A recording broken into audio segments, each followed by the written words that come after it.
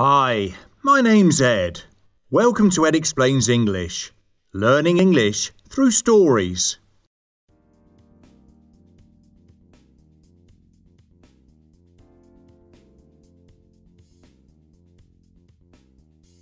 Have a butcher's at this photo, Ed. Do you know any of the people standing in front of the apple and pears? Of course I do, Judy. The man in the whistle was my grandfather, and the woman next to him was my grandmother. Yes, I thought I would have recognised their boats. I've seen them in other photos. It's probably because of the way they were dressed up.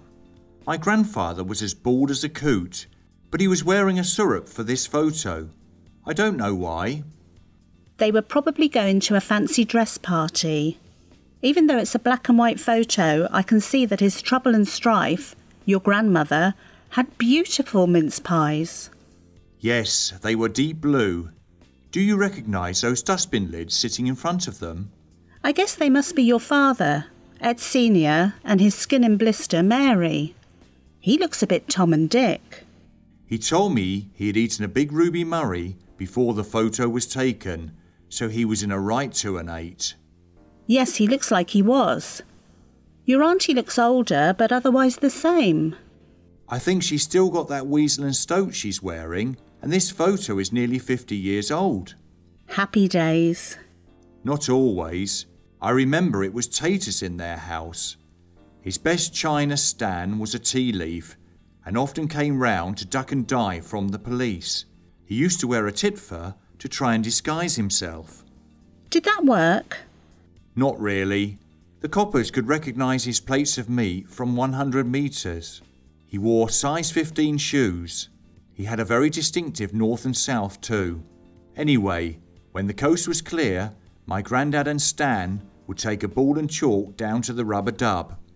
Leaving your grandmother on her Todd with the kids? What did Stan use to half-inch? Teapots. Teapots?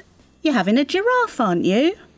He was a tea leaf who stole teapots. I think I've heard it all now.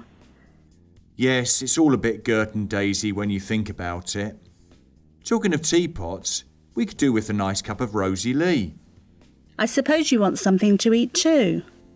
Yes, please, Judy. This nostalgia has made me Hank Marvin.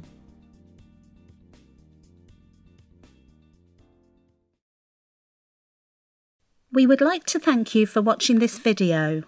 Visit Instagram where you can find complimentary vocabulary for this and our other videos.